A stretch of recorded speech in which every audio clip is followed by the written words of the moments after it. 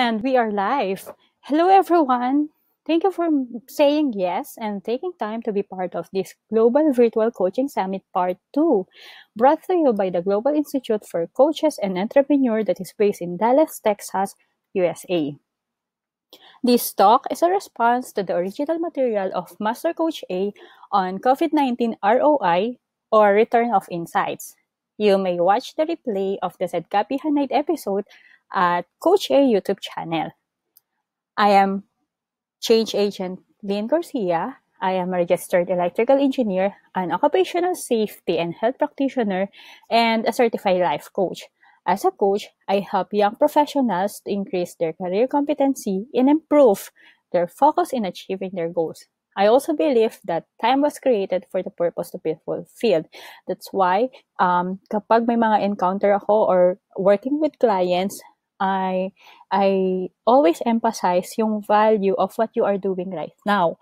Kasi 'di ba sa kabisihan ng buhay natin, sometimes we are losing yung steps or yung mga direction natin or yung focus natin in achieving the goal or in achieving yung bagay na gusto nating maging tayo. So whatever you're doing right now, what is important is connected siya to whom you really want to be in the future. Okay? Para hindi sayang yung oras natin.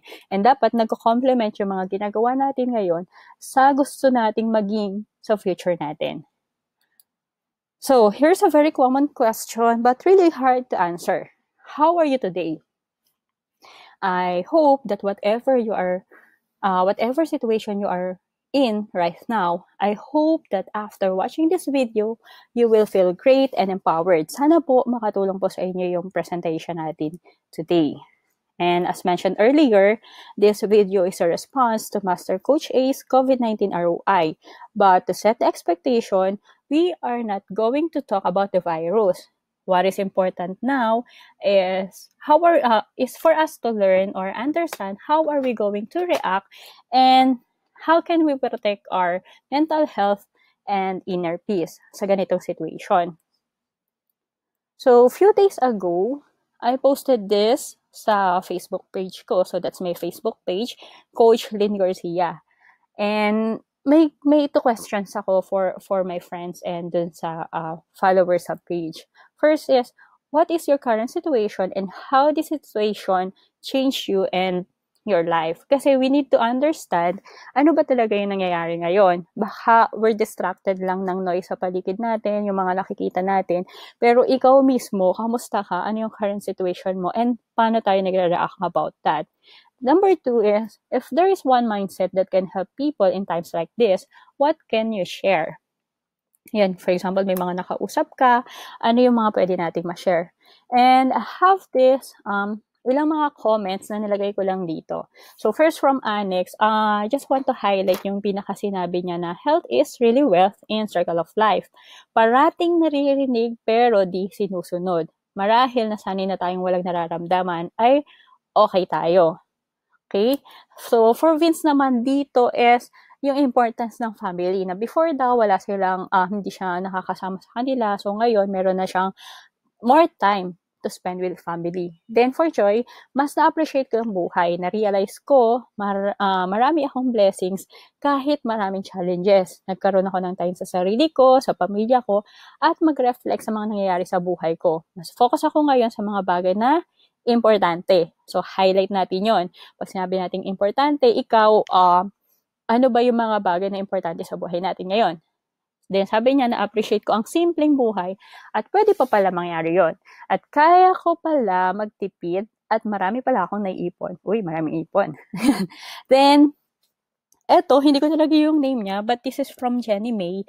Mahaba yung realization niya, mahaba yung insights niya, sobrang tago sa puso. Pero this one yung I want to highlight. Baka rin kasi ito rin yung pinagdadaanan mo ngayon, baka relate ka sa kanya. Sabi niya, wala akong savings, hindi ako prepared financially.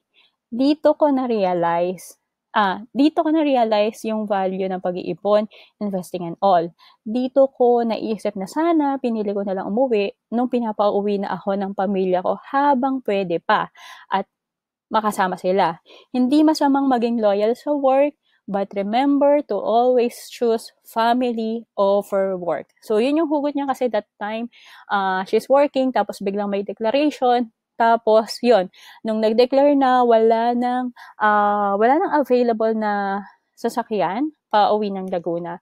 So, ngayon, she's currently staying doon sa bahay ng boss niya. So, buti na lang, mabait yung boss niya, na-adapt din siya. So, yun yung background ng sa situation niya. And then, for Devi, sabi niya, "Hi Coach Lyn, paano ba ako binago ng situation? Ang pinakauna talaga naisip ko ay kung paano mag-budget ng kakainin, lalo't mga bata yung kasama ko sa bahay at kung paano rin nila maintindihan yung nangyayari ngayon." So yun naman yung sa side niya. How am I going to explain etong situation ngayon dun sa mga pamangkin niya? Then, tapos, yung pagbili, dahil walang public transportation, talaga mag-bike para lang makapunta sa bayan, na kailangan na lang talaga i-enjoy para hindi maramdaman yung pagod. So, yun siya. So, instead na mag-rant, magalit kasi malayo, so, i-enjoy mo na lang daw. So, yun naman yung insight niya. And again, yun dito, kung mabasa nyo yung sa social media, naging mapanuri na rin daw siya. Ayan, tapos hindi nag-share ng negative. So, yun. So, ang maganda naman dito is, kahit ganito yung situation na na-experience natin, ay naging positive pa rin yung outlook. So, etong next slide na to is kumuha lang ako ng part dun sa iba pang mga comments. So, yung first na nakuha ko dun is hindi lahat na madadaan sa panic. Natuto ako magluto kasi, hindi kasi ako marunong magluto. Make yourself productive. Natuto ako na laging mag-communicate, mag-update sa pamilya ko, pray more. Ito daw, nakakapaglakad ako pag namamalengke, na exercise ako. Diba? So, good thing din siya. So, lahat nangyayari ng may dahilan. Dapat may time sa family, friend at sarili. Ngayon, kilala ko ng ating Panginoon at naging mapagmahal ako sa pamilya. Health is really wealth in circle of life. Tapos, ito ay, sa isang iglap, bigla tayo nagkaroon ng limitation sa mga bagay-bagay na halos nawalan ng value ang mga material. I became more concerned with my health and well-being. We are all busy making dreams possible and forget about ourselves. So for this one, be grateful for those people who are working tirelessly for our safety despite putting themselves in danger. Then we lost and already forgot the essence of time and the opportunities God has given us. Then I have appreciated things that we hated most, like traffic, commuting, and everything we hated in our daily living. So, ayun, meron pang nagsabi dito yung sariwa ang hangin ngayon, nabawasan ng polusyon, dulot ng usok ng sasakyan at pabrika. So, ayun, marami pang mga comments. If you have time, I encourage you na visit yung post na yun, yung mga comments nila. And, ayun, interact with each other din. Tapos, if you have something to share, feel free to share lang dun sa community natin. Now, ano naman yung one mindset that they can share?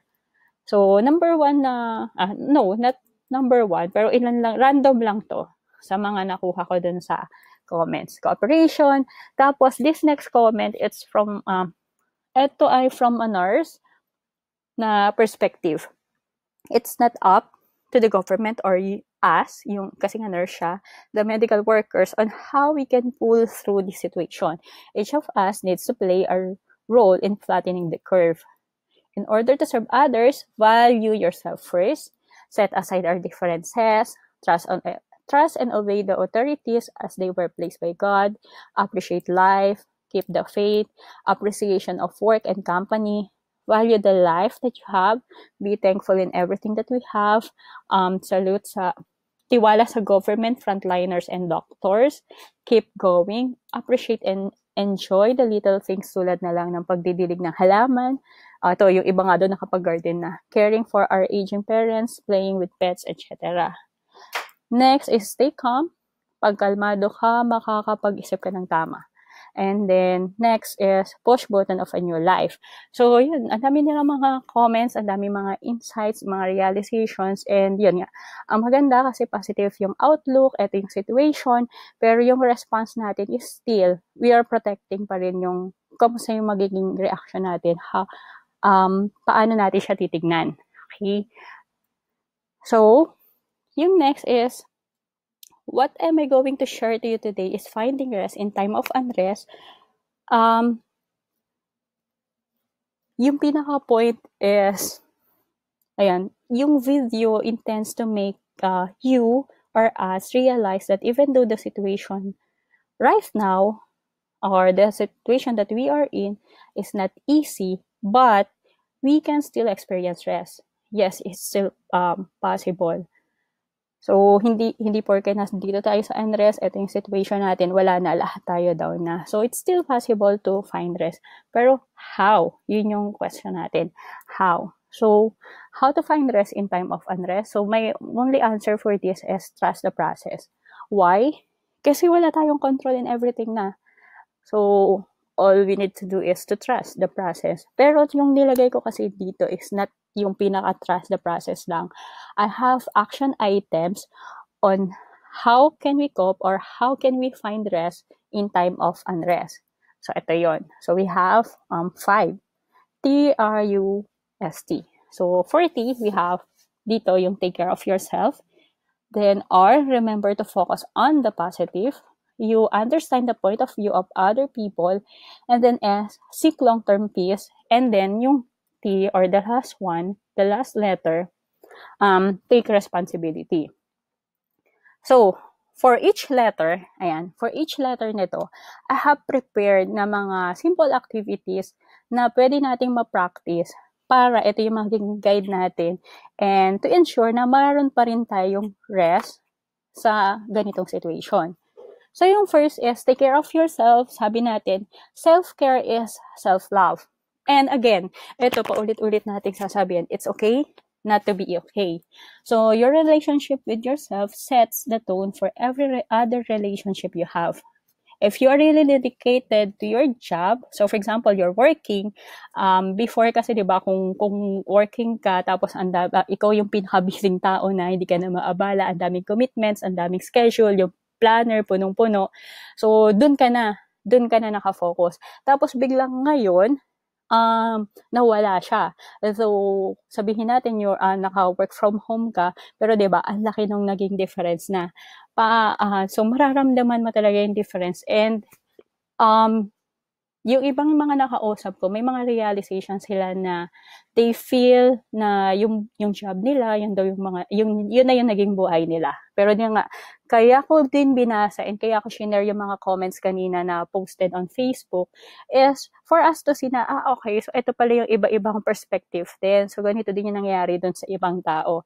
Yun sabi nga nung isa kanina na, yes, okay daw na prioritize yung work, pero syempre yung family, mas din natin, mas important din siya. Pero eto, in taking care of yourself, whatever commitment you have, dapat hindi natin kakalimutan na unang alagaan is yung sarili natin. Kasi di ba sinasabi natin, you cannot give it what you do not have. Now, ang pinag-uusapan natin ngayon ay health. So what if focus ka sa work or focus ka sa kung saan man yan, bigla ka nakakasakit or hindi ka na naging productive, sino mag-take care sa'yo? Paano ka pa makakapag-serve sa iba kung ikaw mismo may sakit na? Or dahil kasi napabayaan mo yun sa sarili mo, di ba? So, yun dito naman sa statement na it's okay not to be okay. Yes, kasi we are all human. May mga emotions tayo, may mga pinagdadaanan tayo. Pagka pumasok yung hormones, ibang usapan pa rin siya. So, acknowledge lang natin. And etong isa dito na nilagay ko, it's an extra